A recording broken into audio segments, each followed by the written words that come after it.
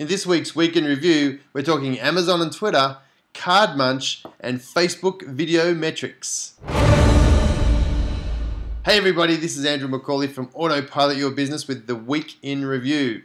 First up, Amazon and Twitter have teamed up so that now you can purchase items from Amazon via your Twitter stream. How crazy is this? So basically, if you find an item, you got the item code on the Twitter stream, you add the hashtag Amazon cart, and it will sync up your Amazon shopping cart with your Twitter account, and then you can go and purchase that item. So what is happening? How many people need to be buying things from Amazon? Well, here's the cool thing is that if Amazon becomes the default for items like or platforms like Twitter and Facebook, then their business is set to grow rapidly. It's going to be an interesting experiment to see how this works and how many people actually take it up. But shopping from your Twitter stream, you'll never need to leave your streams again. Okay, also this week, Facebook has announced better metrics and analytics for people using video.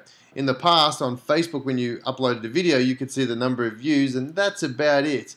Now they're putting a whole range of analytics for you as a marketer to see exactly who's watching your video, how long they've been on it, where they've watched till. There's a whole range of cool things. So if you're using video, you want to start looking at these analytics. It's going to tell you some interesting insights to what you're doing on Facebook. So check that out. And also this week, we have CardMunch. Now, CardMunch was one of my favorite apps that was as a LinkedIn-owned product.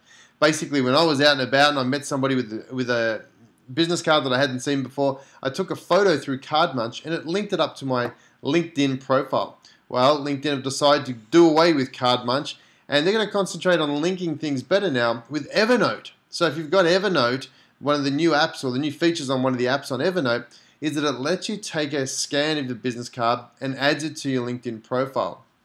The cool thing about the new Evernote app is that it will also let you geotag that card. So for instance, if you're at an event in Boston and you meet somebody, you can geotag saying, I met these people in Boston, so that it will help you remember who they are down the track. So CardMunch will offer its services up until about mid-July, and then they're going to pull it all together. So if you're a CardMunch fan, start winding up your excitement about that app and then look for the Evernote app in a store near you.